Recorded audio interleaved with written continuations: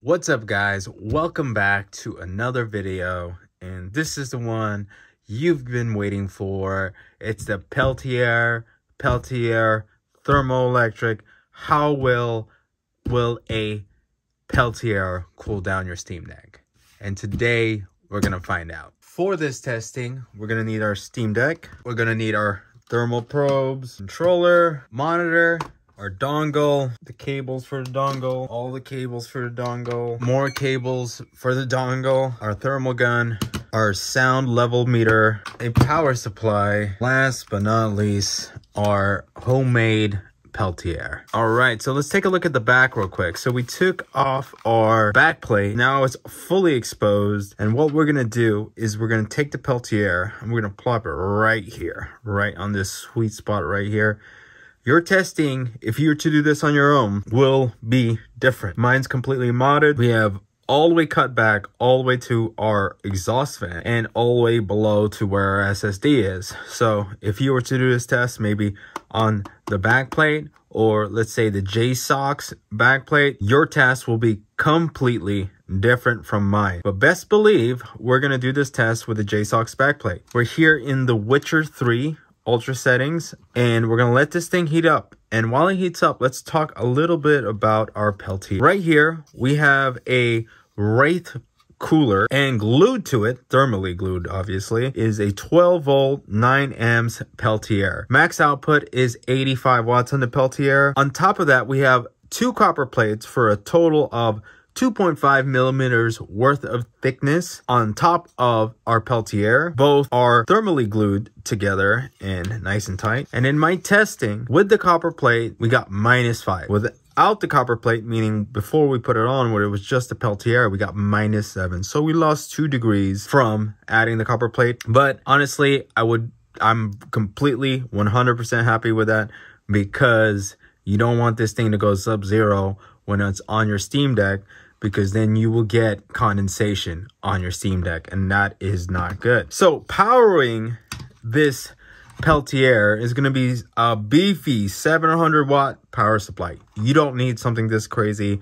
This is my smallest power supply. It's a SFX, and it's just easy to work around and work with. We're all daisy chained with these Molex connectors. For you guys that did not know, if you're looking straight up on a Molex connector, looking at it this way, straight up, don't worry about this. This doesn't matter because it's not even connected. This always happens if you work with Molex in the past. This happens all the time. These two center ones are ground. This one to the far left is 5 volt. The one to the far right is 12 volts. Not 100% sure on the amperage on this, but I'm sure it's gonna hit whatever the device needs, whether it's 9 amps, 3 amps. But I could be wrong, so I'm sure I'm gonna hear about it in the comments. It's all connected as power supply, and also the fan for the Wraith cooler is also going to be connected to the power supply. It's a 5 volt fan. Altogether, I think the power pull of just these two components right here without the power supply is right around a little bit over 90 watts. So about 4 times more power, or 6 times more power draw than the Steam Deck, which is crazy what we're using to cool it. And we have our monitor here because we're going to have to go into dock mode. But before we do that, we need some thermal pads to throw onto here. So right here, we got some 2 millimeter thermal pads that I've already pre-cut that will fit most of this die. Not all of it, most of it. And this one's a little janky because I used it before. About 90% of the surface area. So this should work just fine for our testing today. So we got to get this all set up. Dongle. All right. Yeah. Okay, so we're in the game. Controller's working just fine. All right, so we're going to use probe 1 as our room temp. So room temp right now is around 18.5. Probe 2 is going to go underneath our Peltier. So right now, the current temp. One thing with this testing, once I throw on our Peltier on here, our temps are automatically going to drop. But the Peltier won't be on. You'll see the fan turn on when the Peltier turns on, just because of thermal capacity. This is adding about a pound's worth of thermal capacity to the Steam Deck, so our temps are going to drop considerably. But right now we're at 68, 70, and what we're going to do is I'm going to throw this bad boy on with our thermal probe. Remember, this one is the one underneath our Peltier. And number one is this one dangling over here, which is our room temp. Before we put our Peltier on, we're gonna go ahead and stick our duct tape onto our vents right here and try to warm up the steam deck the best we freaking can. So we're clogging up the vents. Remember, do not do this at home. It's not good to heat up your steam deck this quickly. This is my own Steam Deck. I do not suggest you doing this at home. So we're gonna let this heat up. Once I see the CPU hit around 80 degrees, I know we're pretty close to optimal temperatures, because in my other testing with our back plates on, we were around that 7981, 7980 on this GPU. Wow, that heated up really quick. All right, that heated up very fast. Let's try to get it to 81 and we'll pull that off. And then we'll throw on our Peltier and see how much that drops. So we're now at 8179, fan speed's at 4900 RPMs. And I think this is a good time to take this thing off. So room temp's still at 17.5. This thing's probably gonna cool down quite a bit on its own. Once the fan speed drops, I'm gonna go ahead and throw the Peltier on. Just a real quick for you guys to know what's going on in here temperature wise. So dead center right now, 26 right here. The hotter running components are down here, which is going to be your controller, MOSFETs, VRM. And the hottest spot right now I see is 44. I just saw 47 right there. And that's where your MOSFET, I think that's where exactly where the CPU MOSFET is, the hottest spot right there. And remember, my heat shield has thermal pads around the APU, on the MOSFET, and around the heat pipe here. So your test is, if you're going to do this on your own, it's going to vary very much. Notice the temperatures have dropped. We're at 6971 now. So that means we're cooling down, mainly because we have this whole back plate open up. Now there's all the air is going through here, no restriction whatsoever. All right, so it's 45 dB currently with the fan speed at 3700 RPMs. We have 70 and 71 on the CPU. Actually, it's 6971 currently I'm looking at it. And I want to take one more thermal test. So we're at 69, 70, 71, 3700 RPMs on our fan. Room temp is at 17.7. We're gonna throw our thermal probe right here, sandwiched right in between our two thermal pads. And then we're gonna place it pretty much dead center here. And what we're gonna see is our temps are gonna drop on our CPU, GPU. Fan speed's probably gonna drop. And we're gonna see this number right here, a number 2 slot, go up. So fan speeds have dropped, temps have dropped. Crazy drops in temps, just because we increased thermal capacity. If we were to leave this on for, let's say 30 minutes or so, it would heat right back up to close to where we were at prior, probably 2 to 3 degrees lower. But I'm gonna go ahead and block out this fan vent again. This is not good for your Steam Deck to raise the temps up this quickly, nor is it to open it up and do some funky stuff inside of it. So room temp is still 17.8. It's probably gonna warm up a little bit. Currently that hotspot's at 38.9, 39. It's gonna slowly heat up. And once we get to that point where we were at, not necessarily in fan speed, but in temperature of 70 on the GPU, 71 on the CPU, we're gonna go ahead and turn on our Peltier. And we're kind of right there, 72, 71. We're gonna go ahead and unclog the fan again. Now it should be able to cool itself down. It's heated up pretty good. We're at 43 here. It should start cooling down a little bit because now that we have actual cooling going down, so temperatures are gonna start to come down and equalize. And as soon as it kind of equalizes and we don't see it fluctuate too much, then we're going to go ahead and then turn on the Peltier. But I really wanted to warm it up first before we did anything. Remember, we're adding a lot more thermal capacity to the system, so it's going to not be as warm as it was without it. Check that hotspot that we measured, 38.5. So that's considerably colder. Kind of where I expect us to be, about 3 degrees cooler than we normally were without this Peltier on there. Now let's go ahead and flip the switch and crank this baby on. Okay, we're all plugged in, good to go. Let me once this whole thing heats up, we're going to be pretty close. So if you're looking at the JSOX backplate thinking that that's going to make your Steam Deck overall cooler, it really isn't, because we're just adding thermal capacity to it. And as you can see, we're adding way more thermal capacity than the JSOX plate would. And our temperatures are climbing slowly and steadily back to where we were before, which was 70 on the CPU. I mean, 70 on the GPU, 71 on the CPU. So, okay. So we're still at 69. There you go. So we'll call it here at 69, 68. Honestly, these temperatures really don't matter these temperatures don't really matter for any real purpose, because no one's going to rock their Steam Deck like this. We just want to see how much cooler this Peltier will make the Steam Deck in its current configuration. For testing purposes, none of this actually really matters, because most of you are not going to rock your Steam Deck like this with the back plate basically all cut out and then throw a custom-made Peltier on top. So it's more or less to see how well this one will do in this semi-perfect setting. So we're at 68, 69. Fan speed's at 3,200 RPMs. Longer way, it's probably going to get closer. So we'll just take that at 70. And we'll call it 70, 69. And then we'll go there. So it's a 1 degree delta. I think that's more than fair. I am not going to wait that long. Like I said, for testing purposes, it really doesn't matter, because no one will rock their Steam Deck like this in this exact configuration. This is only going to be one configuration like this, and it's going to be mine. So let's see how much can this Peltier cool down this Steam Deck. It's at 6970, and I'm taking the highest temps at a fan speed of 3,200 RPMs. Let's flip the switch and let's go.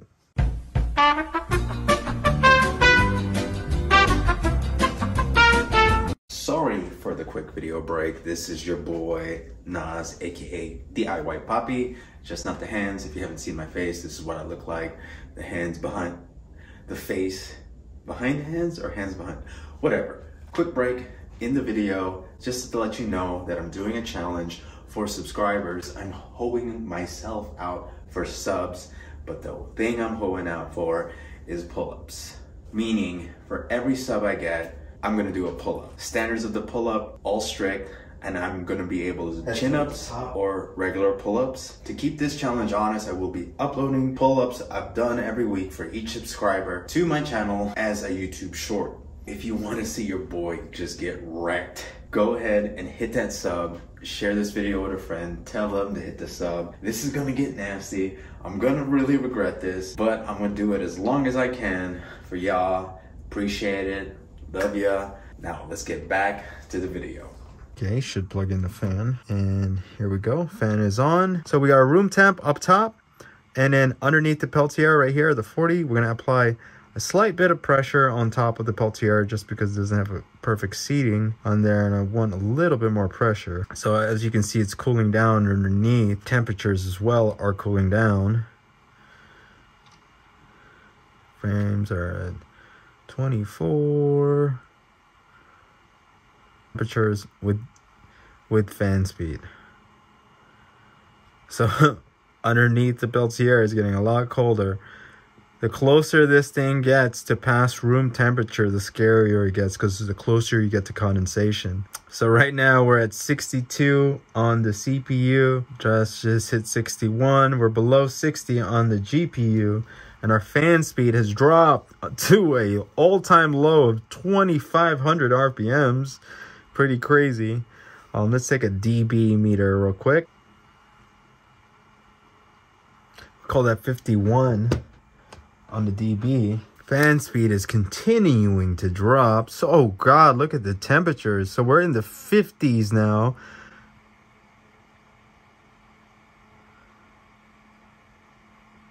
On the CPU.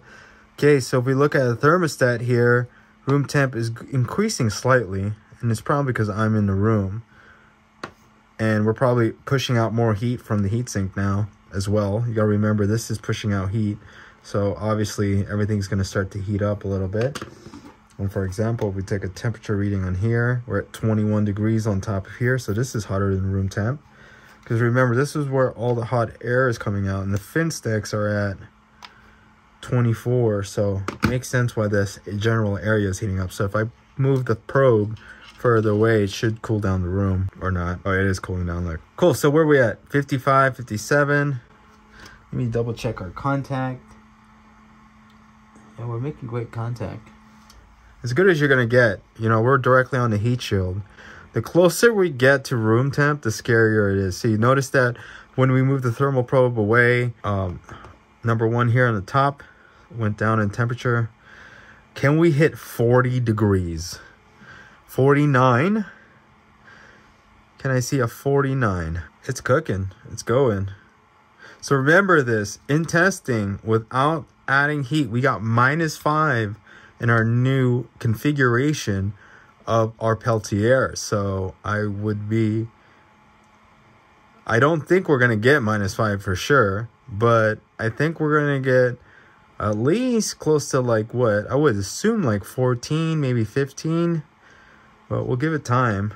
Oh my God, fan speed's at 2000. Wow, 1900? I've never seen 19. The only time I've seen this is when the Steam Deck turns on. Wow. Oh wow, and we're getting a lot closer to room temperature. So remember this bottom number right here. That's this is room temp. This is the temp underneath the Peltier. We're getting closer and closer. I wonder how cold it would get. Once we hit that point where this number stops moving down and starts equalizing, that's when we know we've pretty much hit peak ability for our Peltier. And we're really kind of sticking on that 54, 55 range. Doing very, very good. 53, 55. Look, everything's looking awesome. All of these temperatures right now are completely safe to keep this Peltier on. This 18.5 is more than fine. It's when we get to like the low 10s, it's when you want to start to worry a little bit. I mean, you know, like the 11, 12s, like I don't think condensation will grow then, but that's when you kind of want to start worrying. But right now we're doing great. Obviously, if we were to connect this thing straight to the APU, we'd get way better temps. Maybe we'll do that test. But like I said, that's a kind of stupid use case because most people wouldn't do it like that. They would run it just like how I'm running it. It's kind of a slog right now. Fan speed the same. We're pitter-pattering from 53, 54. What I'm looking for is that our number 2 reading in there to just stop moving down and start kind of staying the same or slightly slowly moving up. That's when we know we kind of hit that peak capability of this Peltier. So right now we're at 52, 53, which is nothing to poo-poo. This is super cool. Like, this is running stupid cool. Imagine if we could overclock our Steam Deck. God knows what we would be capable of one day. Maybe we're all able to do that. Right now I haven't seen anything that would allow us to increase the wattage out on this APU. It's just they're not allowing us from what I know, but we can adjust the fan speed. That's about it, and the gamma on this screen, but that's about all we can do in the upload screen. So right now we're seeing that 18.4, 18.3. I think we're kind of where we're at our best. So 52, 53 with a 2000. But yeah, it works. We got a pretty good delta of 18 degrees centigrade. So we've dropped 18 degrees at our lowest temp with this on our CPU, which is fucking crazy. JSOC says they're going to get -18 with that exhaust fan. I don't think that's going to be possible. Obviously, if we were to take stock configuration plus this, well, 27 degree delta from stock like this, from my stock, remember my stock. I think that's it for this video. Obviously, we knew the Peltier was going to work. The scary thing was, is it going to work so well that we develop condensation in our Steam Deck? That's a no. That's a big fat no. Even though this Peltier was able to get to -7, direct contact on the heat shield, where the heat shield has proper contact with all our hotter running components, including our VRAM MOSFETs and our controller, this thing will not get to anywhere close to sub-zero. Condensation is not an issue at these temps, and I would say it's pretty safe if you wanted to do this mod. But remember to do any mod that I've shown you, or any mod at all, at your own risk. I don't think I will rock it this way just because it's a little too jank for me. I like I said, I prefer to be handheld mode. I don't like to be docked, and only reason I use this Steam Deck is docked and to make videos, clearly. But other than that, I think this is some great findings. I think this is some really awesome findings. So 5253 on the CPU, fan speed 2000 RPMs. Our decibel readings at 44 decibel, which is pretty damn quiet, all things considered. It's damn near ambient noise, especially in my little workshop here. But other than that, guys, I know you've been waiting for this one. I think it's a great big success. So I want to say thank you all for watching this video. If you made it this far, if you liked it, hit the like. If you loved it, hit the subscribe. And if you want to support this channel monetarily, go ahead and go to DIYpoppy.net and go ahead and pick up a shirt. I don't know if they're going to be up there now, but we're also going to be having our compromise mod on the website where you can buy both these pieces included with a vinyl wrap. This vinyl wrap that's on my Steam Deck right now, and you can order it and do the mod on your own. But other than that, my name is Nas, aka DIY Poppy. I'll catch y'all on the next one.